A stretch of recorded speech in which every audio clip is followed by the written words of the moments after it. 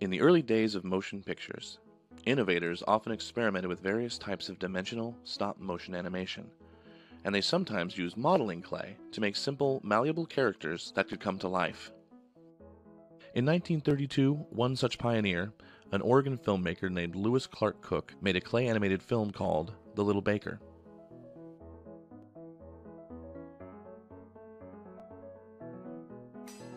However, 2D cell animation got an early foothold and quickly became the norm for animation. By the 1940s and 50s, 2D drawn animation was the dominant form, with TV shows and theater presentations created by hundreds of small and large cell animation practitioners.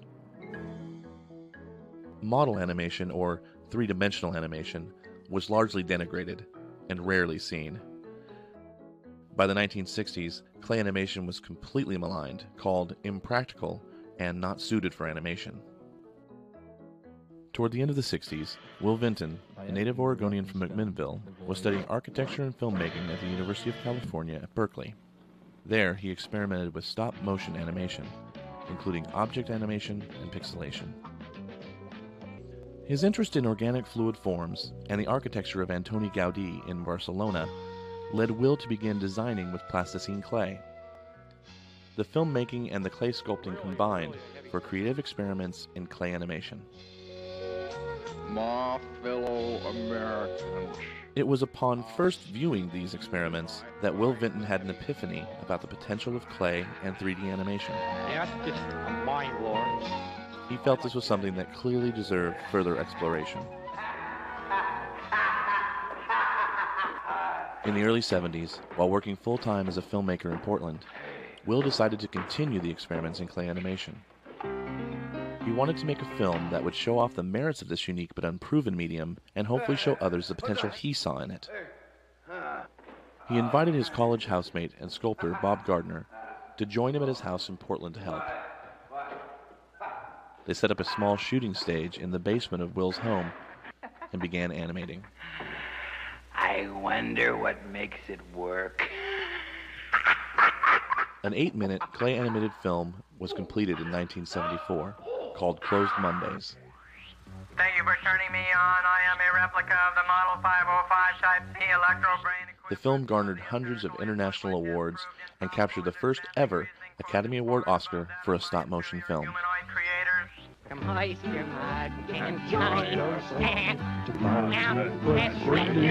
After making a commercial for Rainier Beer, Will and Bob went their own ways to work on separate projects. Will used the commercial's mountain backdrop for his next film, Mountain Music.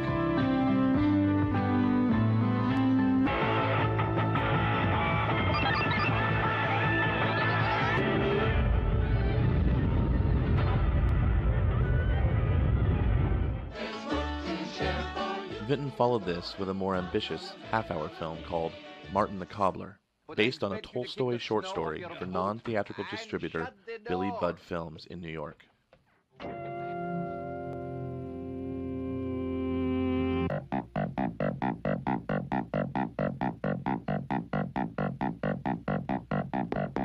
For the general public, interest was growing in what seemed like a new animation technique that Will Vinton and his associates were exploring. To help satisfy this interest, the team created a documentary to describe the basics of their process. They called it Claymation. It was a word Will coined and later trademarked to differentiate his work from that of other clay animators that came before. The modest success of these first films created the opportunity to continue making claymation films for non-theatrical and educational distribution. For Vinton, what followed was an exciting series of experimental short films, each designed to explore the capabilities of claymation and move the medium forward. But when Rip entertained, he always drew a crowd. There are men, special men, born to rule.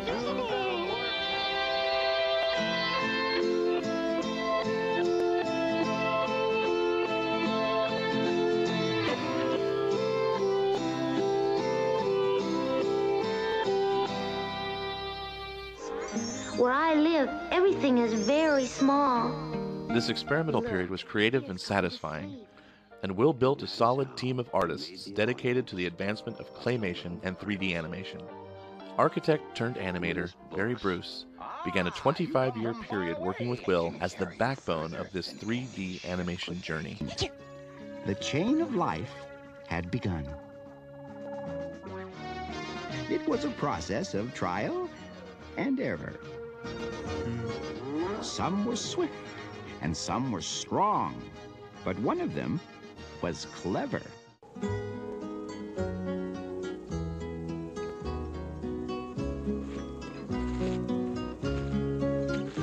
And it came to pass on a Christmas evening, while all the doors were shut tight.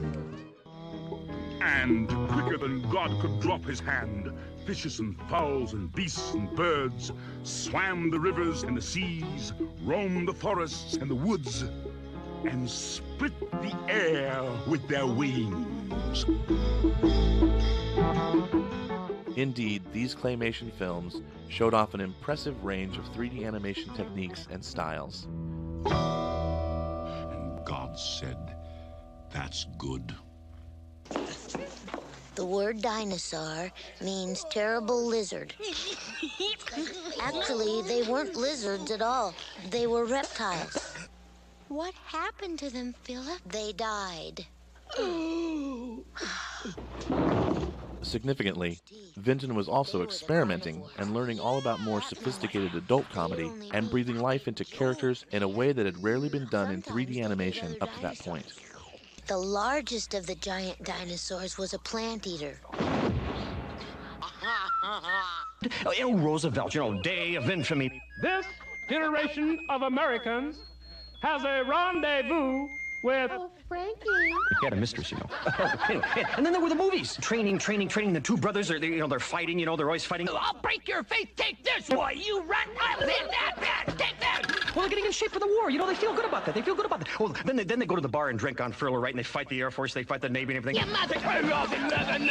Of course, there's no Coast Guard. Oh, and then, of course, back home, there was the Andrews sisters singing Bugle Boy of Company C.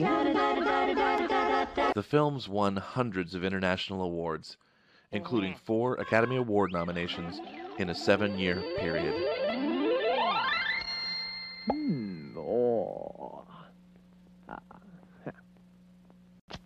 This is the Noid. Along the way, Vinton's 3D animation and claymation work was attractive to commercial art directors, eager for a new eye-popping look for their advertisers. Pizza that just wasn't right. The Noid did it. So come check and save. Initially, the production of claymation commercials was sandwiched between longer productions as time allowed. But when producer David Altschul came on to oversee commercial projects, the team's capacity for producing commercials grew. The studio could then have multiple projects in production at the same time. You know what upsets me? Spicy food. How upsetting! Hot peppers! That's really upsetting. To extend the audience for Vinton's popular claymation shorts, they were packaged as a feature for theaters, as the Festival of Claymation, with dinosaur hosts Herb and Rex. Hey, I wouldn't give these guys a job. Well, perhaps a bit dated. But nice visual. A stylistic Which mishmash. is why I liked it. And I hated it. The interest and success of this feature-length compilation encouraged Vinton to explore making a popular feature film in claymation. A fan of Mark Twain, executive producer Hugh Tyrell convinced Vinton to consider making a movie based on the famous American author's works. Saturday! A story concept emerged that tied together various well-known stories by Mark Twain. They began production of the Diary of Adam and Eve. It is a reptile. By the time the diary was completed, a unique adventure story had evolved with Twain characters and stories combined and interwoven, and the Vinton team began production on the world's first claymation feature film, The Adventures of Mark Twain.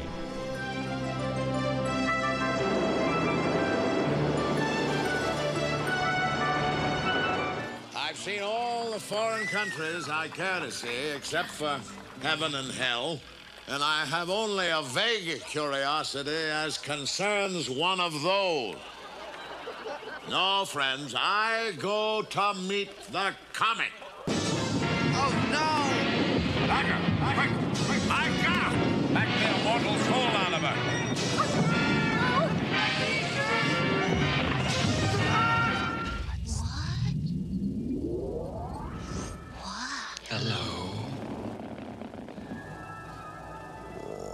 What's your name? Satan. Uh-oh. You, Ricky! The Adventures of Mark Twain was a highlight of the team's artistic growth and the pinnacle of their experimentation. It was also an important milestone in the growth of 3D animation. You look about as disappointed as Presbyterians in hell. Well, quick, where are you from?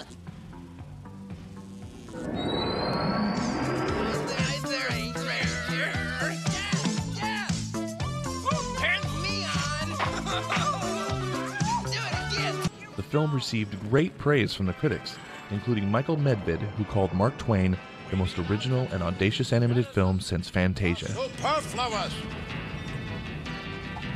Claymation had never before been used in quite the same way, and the film drew considerable attention to the art form.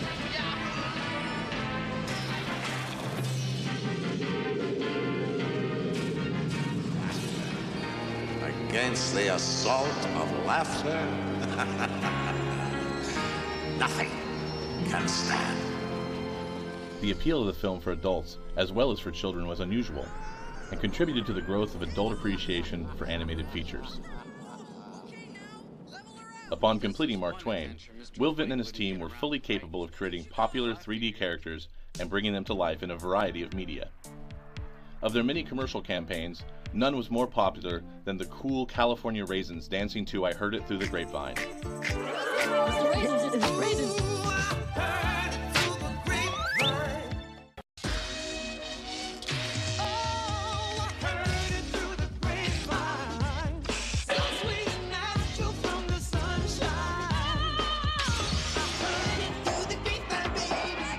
Interest also grew in having Vinton apply the 3D magic to music videos, including several projects with rock legend Michael Jackson.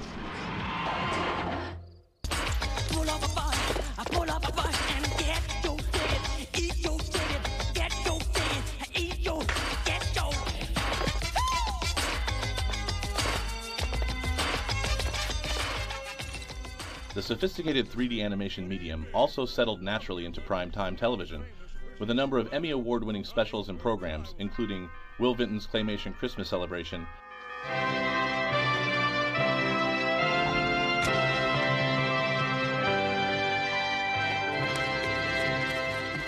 and Meet the Raisins.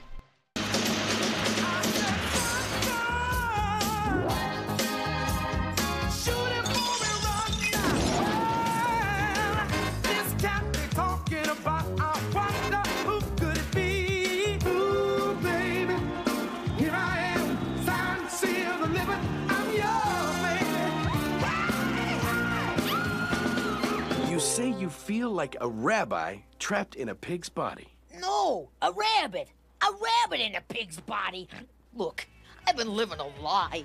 The growing popularity of claymation by Will Vinton Studios, as well as by imitators and new competitors, generated greater interest in 3D films for all audiences. And to whom do I have the pleasure? A famine. A famine of the 4 horsemen of the apocalypse. Of course, you don't have to worry, because I'm on sabbatical, okay? The term claymation was beginning to be used commonly by people in the know all over the world. At the same time, computer animation tools were becoming more accessible to artists, and they offered new opportunities to 3D animators. I smelled the smell. Liar, you only smelled yourself. Vinton explored the computer tools to great effect, taking what he had learned about bringing 3D characters to life in claymation and applying it to computer animation. Notable was the team's CG work on such characters as the M&Ms, where knowledge gained from Mark Twain and claymation characters added enormously to dimensionalize the personalities of the M&Ms. What are you doing?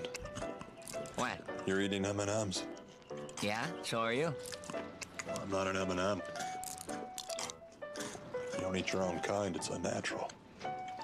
Blending the techniques allowed for other innovations and styles.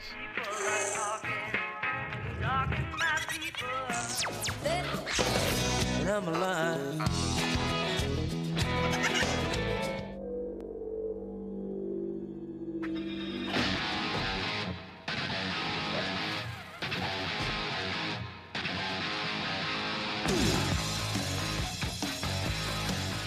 By the end of the 1990s, as 3D animation in entertainment was becoming widely accepted by all ages, particularly adults, Vinton's team mounted several large primetime television projects, including 52 episodes of The PJs with Eddie Murphy. Homeboy and a homemade bungalow in the middle of the end of the day in one-way street. Interest in the show helped spawn another claymation-inspired TV series, Gary and Mike, in 2001. I can't wait to see the look on Ben's face. He's gonna freak! When was the last time you saw him? I'll kill you! No, I'll kill you! Bring it on! Christmas, 2 years ago. At the beginning of the 21st century, images of popular dimensional characters completely dominated the airwaves and the movie theaters for the first time. The growth and evolution of 3D imagery, perfected and highlighted in The Adventures of Mark Twain by Will Vinton and his associates, contributed substantially towards ushering in a wave of 3D animation that is with us to stay.